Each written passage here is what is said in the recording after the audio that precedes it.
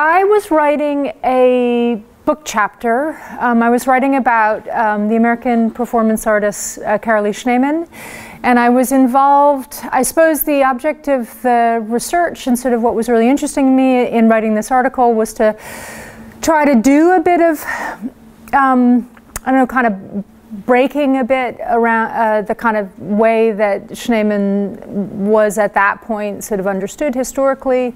So I really saw what I was doing as sort of breaking new ground and sort of allowing for new understandings around her practice. And I felt really strongly that there was scope to do this, scope to understand better about what this artist, who had been very strongly associated with maybe one particular work of art, which I'll show you in a second, was in fact doing in terms of the way she was collaborating with other artists, the way particularly she was using technology in the 1960s and early 1970s, and in a sense to sort of bring in her politics, or to bring her politics to a larger frame and to sort of try to make a claim for this, like what I saw as an incredible ambition for that. So in a way, my work in itself was about looking really closely, so sort of through intensive sort of forensic archival research and interviewing her, at what she was doing, and then trying to do a kind of corrective with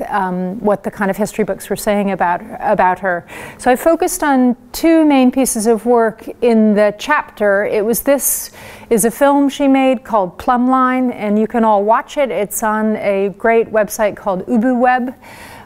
So she worked on that for 3 or 4 years, from the late 1960s to early 70s.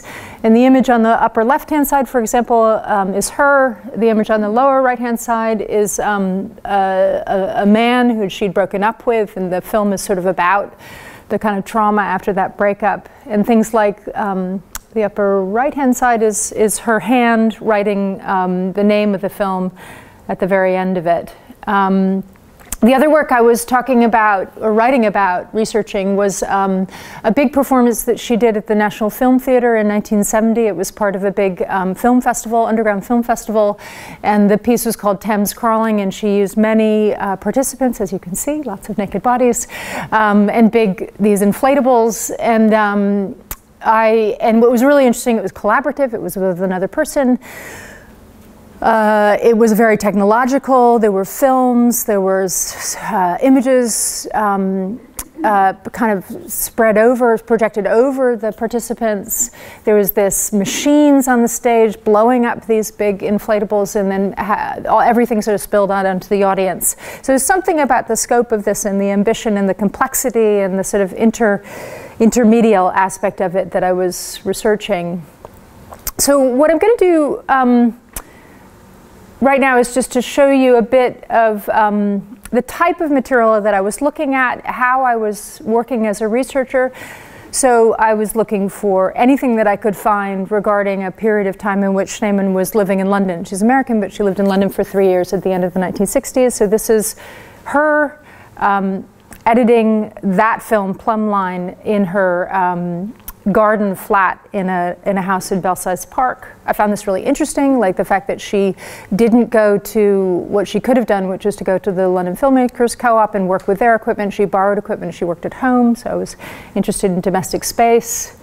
This is like a poster from that festival I talked about, and it's a bad image here, but what I could see then was all these other artists actually representing a really interesting international community. This is in the British Art and Arts Film and Video Archive here. This is I found the program for Thames Crawling, for example, so it gave me a sense of her community, what happened in that, that was beyond any research that had been published. That's her collaborator, John Lifton. This was when they took up residence in a museum, kind of somewhat illegally. They didn't have money to put themselves up, so they actually built they put a bed in the space that they were giving to exhibit. This, again, newspaper articles. This is her.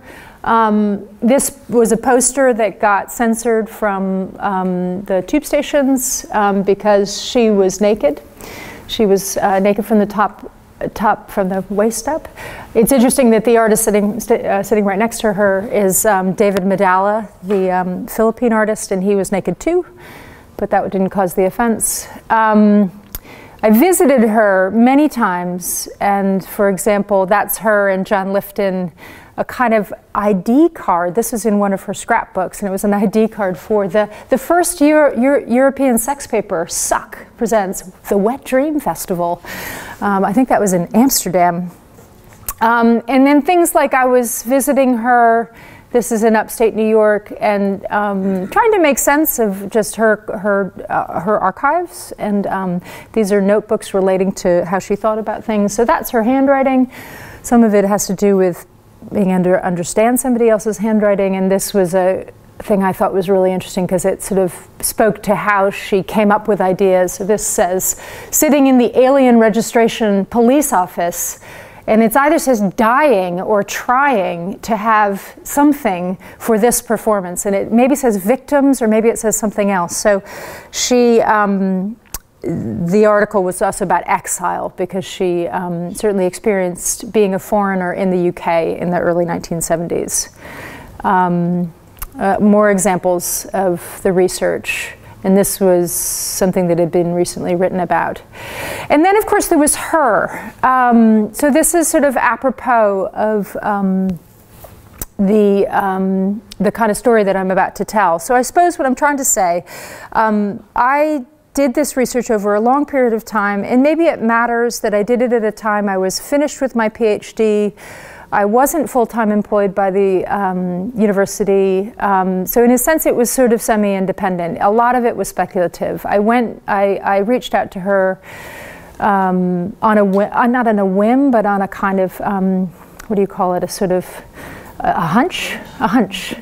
And this, what grew out of that in a very organic and seemingly natural way was a series of visits to her to talk about these works and to kind of try to consolidate some knowledge around this period of time that she spent in London. And I felt a certain personal resonance with that for obvious reasons. So I went to visit her in this house in upstate New York. And for a period of time, I went twice a year, and I would spend a day or two interviewing her and then visiting her archive and taking notes and taking pictures and so on. Okay, so what I wanted to do here is to tell you where that got to. And this is just an episode, but so I'm writing this book chapter, and I sent it to her, and she objected to something in it. And so I'm just going to read out what I wrote and then tell you what she objected to. So I wrote, towards the very beginning of the chapter, I said, what many have in their minds when they think of Schneemann is Interior Scroll, which she performed in East Hampton, Long Island in 1975, and at the Telluride Film Festival in Colorado, 1977, and which is represented in a number of public collections, Tate Gallery, as text and image photo collages. Or maybe it's Schneemann as Manet's Olympia in Robert Morris's 1964 performance in film Sight. Sight is now considered a work that importantly positions Morris between sculpture and performance, but the potential for Schneemann's role did not play out as successfully as his did. So just for points of reference, that's maybe the most iconic image of Interior Scroll.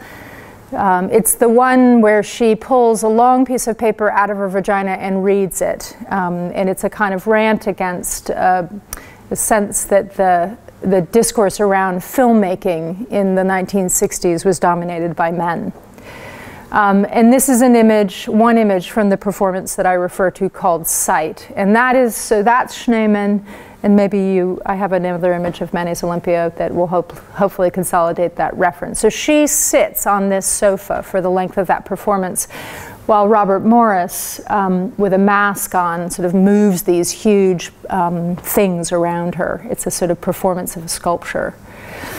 So this is what she wrote back. She said, my position with Bob Morris's Sight was never presumed to be collaborative. That's interesting. In this case, I had the pleasure, the adventure of being placed within his determinate imagery. At the time, there was no issue of feminist definition. I entered his historic reconfiguration with great admiration for the work and pleased to be placed within it. There is no way in which I initiated my role, but I was quite thrilled to inhabit his vision and its historic richness. It is extremely distressing to project a revisionist criticism in terms of absent feminist principles. Early feminist self-definitions were definitely part of the Judson dance group, which she was associated with, but at this early junction we were not exclusively expecting a feminist certainty. To judge my participation in sight as lacking my own motives is to completely deform the clarity and rigor of Morris's conception. Okay, so what do you do? That's quite an intelligent response, isn't it? Challenging on many levels. What would you do?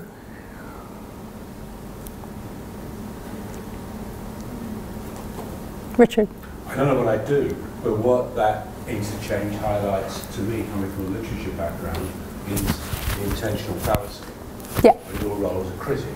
And you have to make a decision whether you are going to go with even the author's, the creator's perception of the intentional fallacy. Her intentions then or now are actually not the stuff of the critic's discourse. Yep. Yep. So you have to make that decision. And I think that's, yeah, I absolutely agree. And I think that's, I would not give up that, say, that belief that is it up to her to tell, to determine the way this could be interpreted. Can I say something? In a way, what's interesting about this, and something I want to say, is actually this didn't even matter. This was like one of those things in a piece of writing where you're just trying to set up a situation.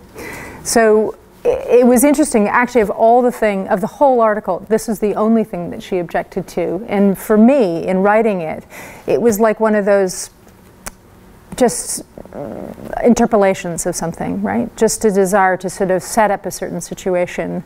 And so to kind of extend a dialogue around this actually would have been to divert from the thing I really wanted to say. It was interesting. So I think she handed me the right to rewrite it. I rewrote it and I sent that back to her. I think one thing that was issued, and maybe it speaks to the question of our relationship, is that there's an issue of feminism there, and whose feminism. And I think there's no question, and it is absolutely unresolvable, the fact that her feminism will be different from my feminism. And so maybe I do find it problematic that she was disavowing a kind of feminist position in having done that. I do find that problematic, and that she didn't want to be engaged in that. Whereas in other regards, she's overtly a feminist, and that was what my article was mainly trying to draw out. And so one can't change the fact that she and I are different. We're from different generations, we're from different practice points of view, and that, and I'm trying to report and write something as a historian where she's the practitioner. I think the question is about representation and responsibility as well. So it matters deeply that I think the question of representation obviously is a shared responsibility in this case, but it was complicated by the fact that the entire work of the essay was to try to represent something more fully and more fulsomely about her practice, which arguably was something that has been historically marginalized and certainly sort of misunderstood and kind of calcified around sort of a certain era of discourse. So this was that was my whole job. That was what I thought my whole job was as a researcher. This question of relationships is important too. And of course there is in any relationship a quid pro quo. And if we were talking about that earlier, if she, for example, at that point had said no, what would I have done? Would I have been able to publish, for example? I know of other examples where it comes down to images. So the part of our system inscribes academic freedom, the ability to write something, whatever you want, as long as it's not defamatory. And so I probably would have been able to publish the chapter, but I was dependent on her for the permissions to use her images in order to illustrate it. And so if she hadn't given to me, that would have been a kind of demonstration of the fact that that relationship had broken down. So I think what I just want to end on is that this idea that these are, for me, the issue was about this moment of publication. So this moment in which I was switching gears from being a researcher, like investigating, exploring, communicating in those terms, towards this moment when I was going to publish something. And that is a really important hinge. And of course, now I'm in control of the representation in that. And of course, once you publish something, it goes out into the world, and it stands there, and it travels, and it's the thing. It sets it down. I think this question of there being ongoing work, and maybe these are all just sort of temporary resolutions for it, matter. And in a way, just to flag up, I consider this a form of communication about this issue that needs care and contextualization and so on and so forth. In a way, I'm representing this thing, which in a way is a private conversation between her and me here today.